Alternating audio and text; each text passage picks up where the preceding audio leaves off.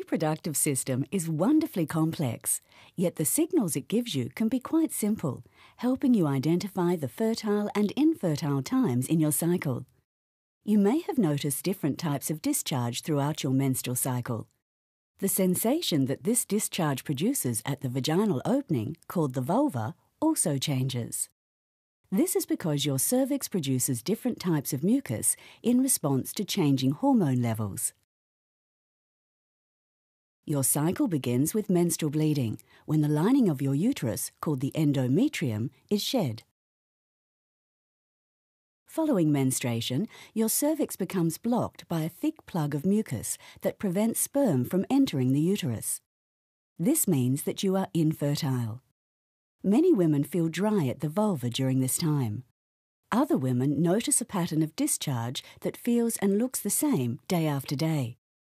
The number of days that you experience this unchanging pattern will determine the length of your cycle. In an average cycle, this pattern of infertility lasts for a few days.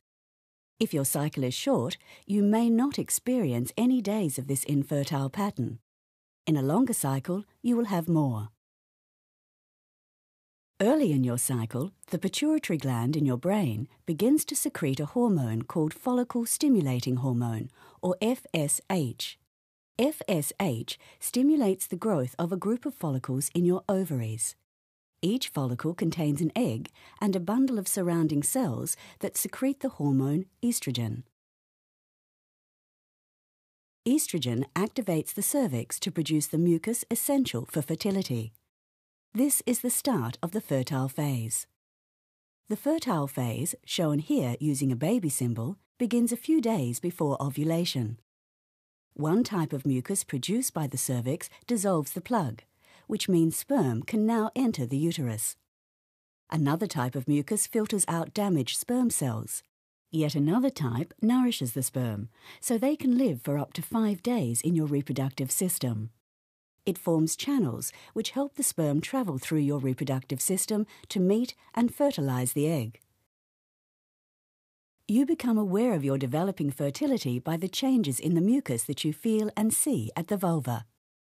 You will notice that you feel increasingly wet and then slippery, and you may see mucus that becomes thinner and clearer. The last day of the slippery feeling is called the Peak of Fertility. It is very close to the time of ovulation. As one follicle nears maturity, the pituitary gland is stimulated to release a surge of another hormone called luteinizing hormone, or LH. LH triggers ovulation, the release of the egg from its follicle. The egg is swept up into the fallopian tube, ready to begin its journey towards the uterus. If fertilization doesn't occur, the egg will die within a day of ovulation. But if the egg meets any sperm along the way, fertilization can take place. After ovulation, the empty follicle is transformed into the corpus luteum. The corpus luteum produces a hormone called progesterone. Progesterone prepares the endometrium in case there's a fertilized egg ready to implant. It also causes the mucus to thicken and the plug to begin forming in the cervix again. The day following the peak, you'll no longer feel wet or slippery at the vulva. By the end of 3 days after the peak, your fertility for this cycle is over. About 2 weeks after ovulation, a new cycle begins. We can now see how essential cervical mucus is for fertility. Once you're familiar with your patterns, you'll be able to identify your fertile and infertile times. This knowledge can help you to achieve or avoid pregnancy at your reproductive health, as you'll be able to recognize changes which might need medical investigation. This is knowledge that every woman ought to have.